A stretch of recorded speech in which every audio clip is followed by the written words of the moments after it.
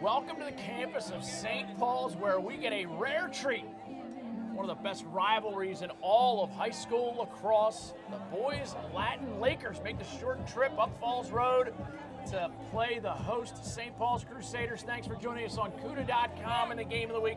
I'm Booker Corrigan, joined as always by my man Ty Zanders. Ty, talk about the importance of this rivalry. Well, plain simple, does not get much better than this. It has all the storylines, whether it's family, you know, the ridiculous intensity, the history, everything. It's just a special rivalry. For the Lakers today, obviously you know the names: Stanwyck, Heacock, Pridemore, and Mac Pons. I'm going to think outside the box today and tell you that some of the key components of boys Latin success are going to ride on guys like T. Moyer, Casey Reese, long stick midfielder Aaron Leeds, short stick D midi do everything midfielder Nick Gasaldi, Keegan O'Connor needs to have a big day, and defenseman Hugh Moscow has been turning it on. And as always, you know Tal Bruno brings some heat every time he gets a chance to shoot. That's the Lakers story, Ty. Let's talk about St. Paul's. For St. Paul's, Henry Reels, a midfielder I've had college coaches texting me about. They love him. Also on attack, Carter Flake and Mikey Wynn, a very potent 1-2 punch. On defense, Michael Mayer is a 6'5" long stick that makes it happen. We will be right back with the opening face-off first quarter, as always, brought to you by the Baltimore Crabs Lacrosse Club. The Baltimore Crabs, locally grown, nationally known. And don't let the rainy conditions fool you. A large crowd on hand, as we mentioned in the open tie. Huge rivalry game. D'Amelio going against Hunter Moreland at the face-off logo. Big opportunity for everybody to make a statement. Rivalry games, throw the records out the window. These guys want to prove themselves. It's cliche, but I can barely hear myself think. And the noise here is unrivaled anywhere. It's just a very special Baltimore feud. I mean, dating back, to the 40s even. And the commonality, Coach Bob Schreiber, Coach Rick Bricado, both attended Washington College. Opening faceoff picked up early by the Crusaders, and D'Amelio comes away with it. And in honor of Coach Rick Bricado, I'm going to tell you that Mike D'Amelio made a nifty little play on that faceoff. He made sure that he won the race to Nifty today. He snuck it in there. He requested that I give him the race to Nifty because it's a fun game. And the clock has not moved in the early going. And it's we not have us. a timeout on the field. We're going to step away. First quarter brought to you by the Baltimore Crabs Lacrosse Club. Make sure you check out their top prospect camp. And as always, make sure you remember to use Skeeter Snacks for anyone with a nut allergy or someone who loves a great cookie treat. Skeeter Snacks, totally nut-free, totally delicious. A little minor clock issue, all solved up. Athletic Director Paul Bernsdorf doing an amazing job here with the administration. Referees for today's game: Dave Schultz, Bob the Hound Kelly, and Andre Moose DuPont. Great crew, a tough crew. Turnover by the Crusaders. Christian Knight comes up with it and gets it to Casey Reese. We got live action in the middle of the field. Diagonal pass, no good. And that's going to give possession back to the Crusaders. Early first quarter. Thank you so much for being a part of the CUDA.com Game of the Week. Over 1.7 million views this season. And we still have this one and a playoff game Friday. And of course, Thursday night, I'll be at Michael's Cafe celebrating an amazing season. Here's Michael Mayer. Straight down Falls Road, shot, goal.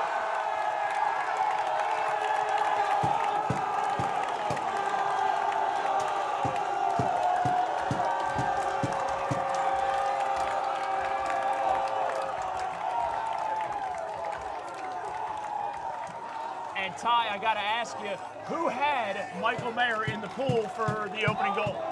I didn't. I certainly didn't.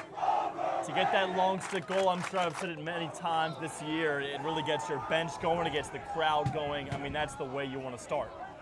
And he's done it several times before. He's a stud with his stick. D'Amelio jumps early on the ensuing faceoff. New rule in place this year. 3 early violations by any team in a given half results in a 30-second foul. It's a turf field, but there will be some conditions, making an impact on this game. I know these guys have been tuning their sticks all day and trying to get them right, knowing that there'll be rain. BL a little sloppy with the stick work to start. Shaq Stanwyck, now the Johns Hopkins commit, guarded by Mayer. Stanwyck driving lefty, inside move shot, goal, dives in, waved off. No goal, and the quick restart. Usually you see some inconsistency with the dive call, but there's no doubt there he was in.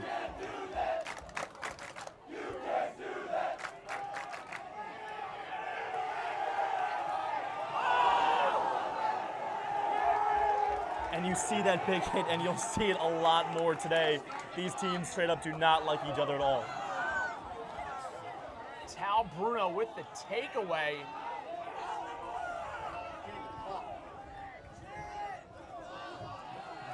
And just look at the intensity. You are going to have to pay a price to make a play here today.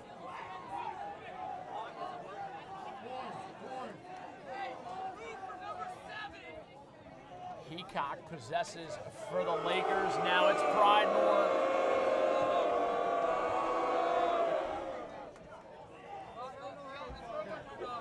And if you couldn't tell these teams don't like each other, you can tell now. Michael Lynch up at the top, and now it's Reese. And a stoppage on the field. First quarter brought to you by the Baltimore Crabs. Check out their top prospect camp. The Baltimore Crabs, locally grown, nationally known.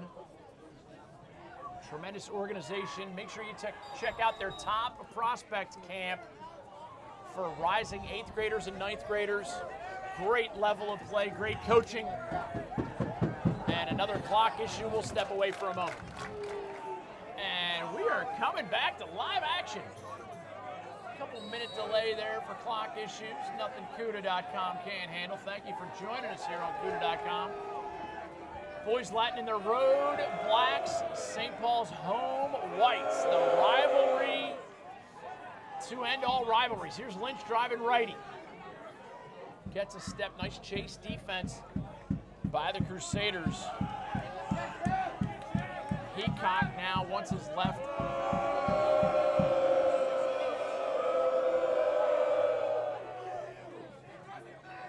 Stanwyck, same side, gets the double, pushes it to Heacock. Inside shot, goal. Great feed by Colin Heacock, and a great finish by Casey Reese.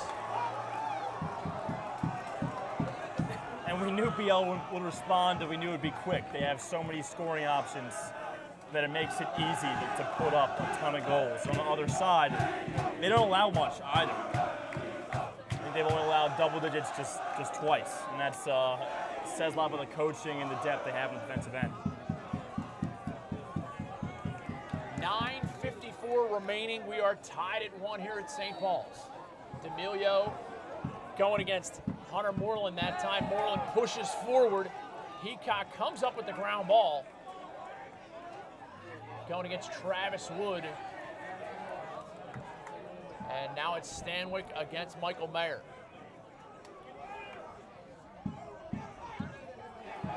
Double team by the Crusaders, and Stanwyck splits it, gets the pass inside. What a goal! Tremendous effort on the inside. Credit that. Colin Chell doing what he does best. You can talk about Heacock and Stanwyck all you want, but Colin Chell makes things happen within 5 yards of the goal. It's unbelievable. The ball's not in his stick that long, but he makes it happen. Really nifty score there for BL. He's one of those guys who clearly understands his role on this BL offense and makes the most of his opportunities. Some jostling over on the far side. Even the wing plays getting a little intense in this rivalry game.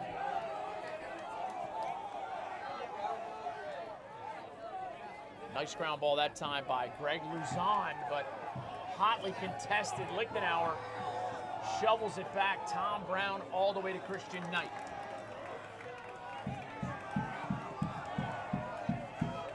Talberno carries for the Lakers. And sometimes you see somewhat of a drop-off when it comes to the second midfield. BL doesn't have that. They have Bruno and O'Connor and Moyer running that second line of trio of juniors, and they're pretty special.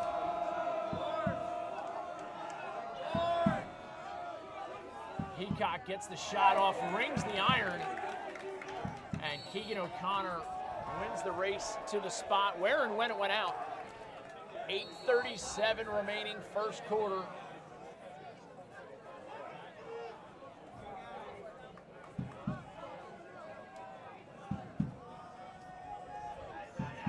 Stanwyck just past goal line extended. Head up, looking to move the ball the whole way. Now calls his own number shot just over the cage. And with the weather the way it is, Ty, I can't wait to get to Michael's Cafe for a nice warm bowl of crab soup and maybe even the best crab cake in the state.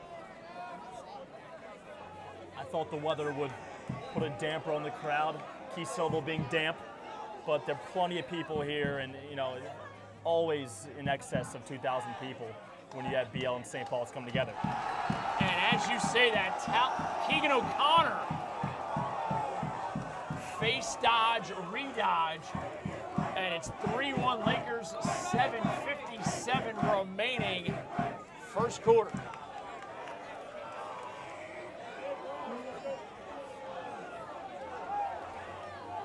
And the rain starts to really come down right now. Thank God for this box, man. Yeah, we're in the right spot. D'Amelio pushes it forward, gets held up a little bit. And now we're going to get into the game. It's St. Paul's ball. No, it's BL ball. What do I know?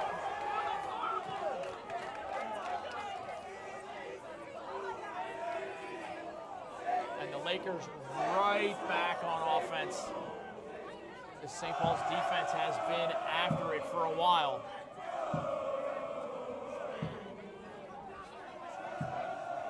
And the short sticks for St. Paul's left to be up to task with how much depth they have. And Michael Lynch buries it for the 4-1 lead for the Lake. And some teams are just motivated when you go down 1-0 to start. Here come the Lakers with 4 straight goals. A lot of acceleration there for Michael Lynch. And again, BL continues to work that two-headed monster at the face-off dot. This time it's Lichtenauer. And the Crusaders will have to even things up by winning face-offs. They're down 4-1. D'Amelio has been a huge part of their success this year, but he's just not winning them today.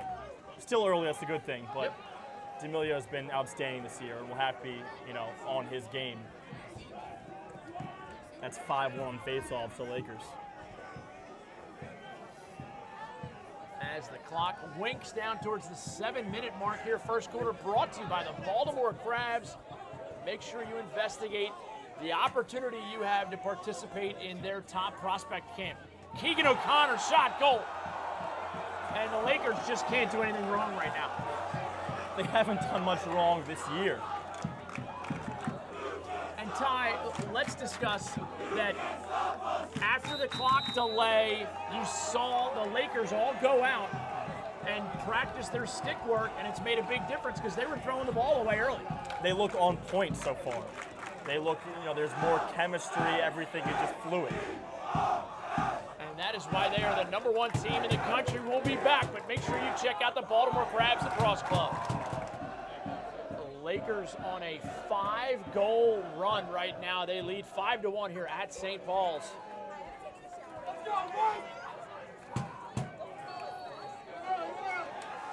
Early violation. That time St. Paul sends out number 33, Hank Ford, to take the faceoff, and this is Alex McGovern.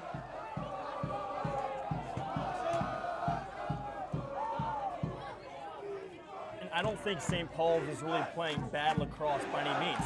BL just winning faceoffs, and they have a lot of the possession time, and that's gonna, swing the scales in their favor, up 5-1.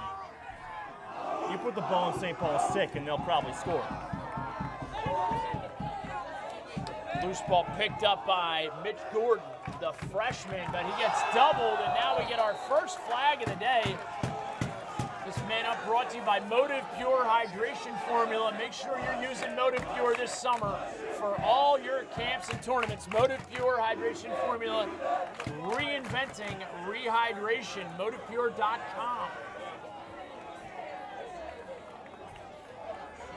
A 1-minute foul against Mac Pons. You don't see him commit many fouls. He's very technically sound, good with the stick. Don't see him in the box a whole lot.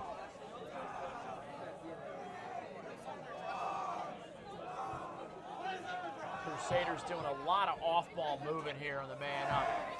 Down the wing, shot, save Knight as he went down low to get that offering from Linkus. And just like that, the Crusaders back threatening the defense. Peacock flips it to Pridemore. Pridemore's got a lane. Goes for that corner. And he's not sorry, Book. They're not the type of guy you want to leave unguarded. He's got the speed and the shot speed as well. Accuracy is worked on tremendously to put the ball in the back of the net. They're lucky that he missed that wide left. Still 12 seconds left in the BL penalty as they work to kill it off.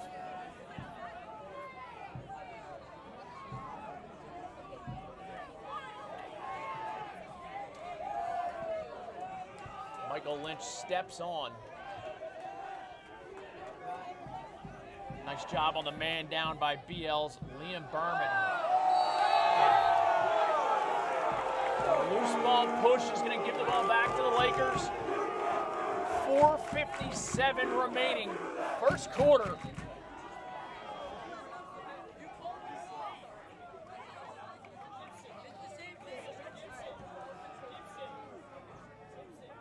Lakers really hitting their stride offensively.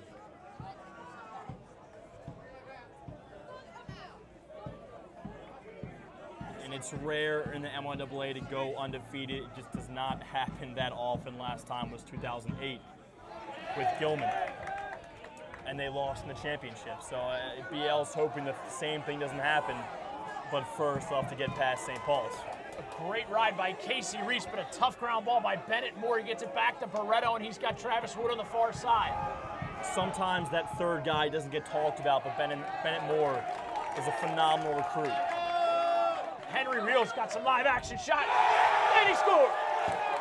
Ball hits the post, hits the body of Christian Knight, and rebounds into the cage. 5-2, 4:05 to go first.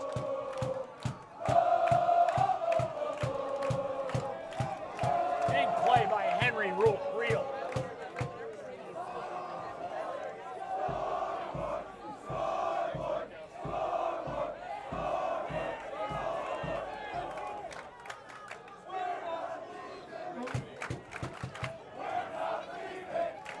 Lichtenauer pushes it forward, calls his own number, Barreto equals it.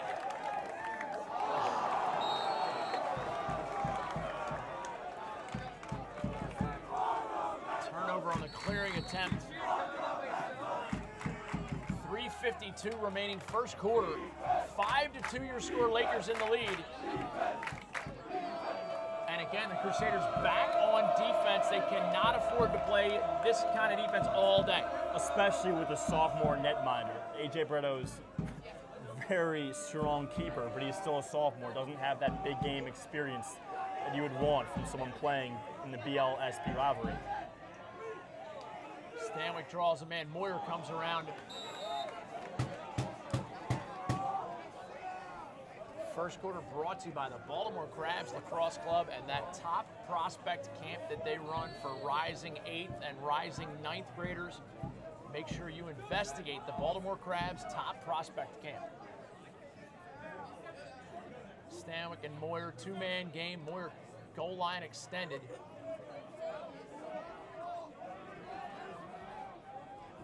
And Tal Bruno, righty alley. Shot saved, Barreto, high into the air. Need to control the rebound. That's another thing a sophomore may not do well.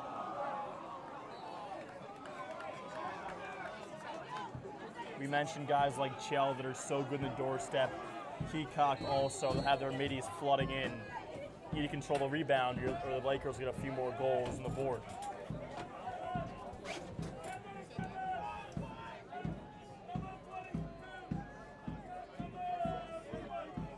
Keegan O'Connor.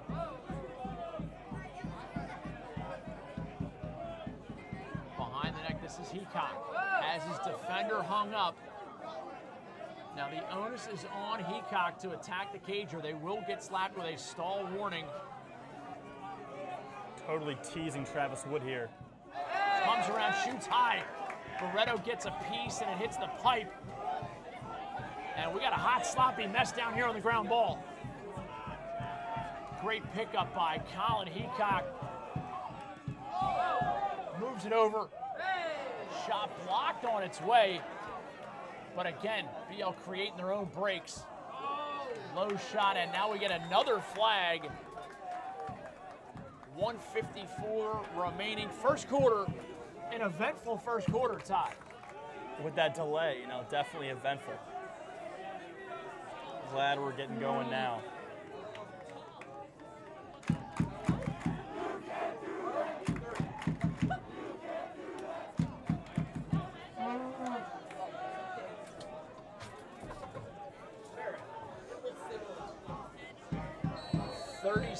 Man-up opportunity for the Lakers, brought to you by Motive Pure Hydration Formula. Go to motivepure.com and get all that great product you're going to need for this summer.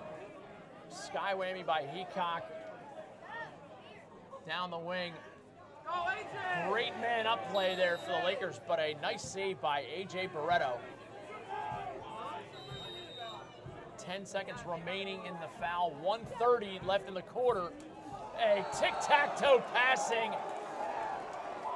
and Shule with the goal. Nice finish by Devin Shule, just a sophomore, but he puts the Lakers up 6-2.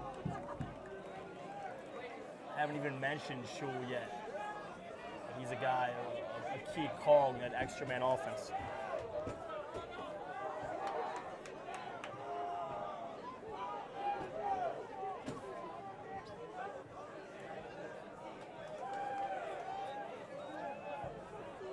Face-off pushed forward by D'Amelio. Great ground ball pickup, and the Crusaders' opportunity for Witzler.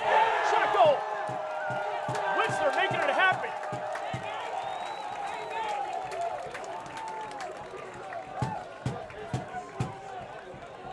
And that is how you answer.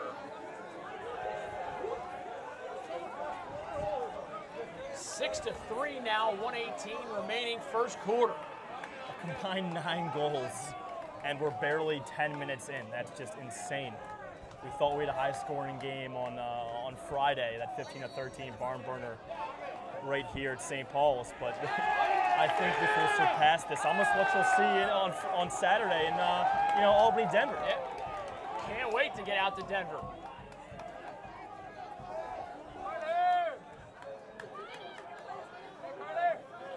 And this is Carter Flagg, guarded by Pons. Less than a minute to go first quarter. Flagg drops it. Just a tremendous position defense right there by Mac Pons. And he is as effective a defenseman as you'll see.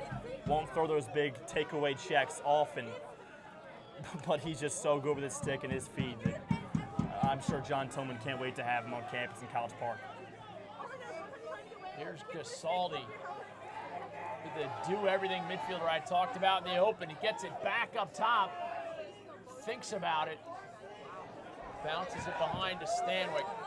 And a nice takeaway check. Bennett Moore again, proving his worth. Full field pass. Could be a hold call. Missed that one, I think.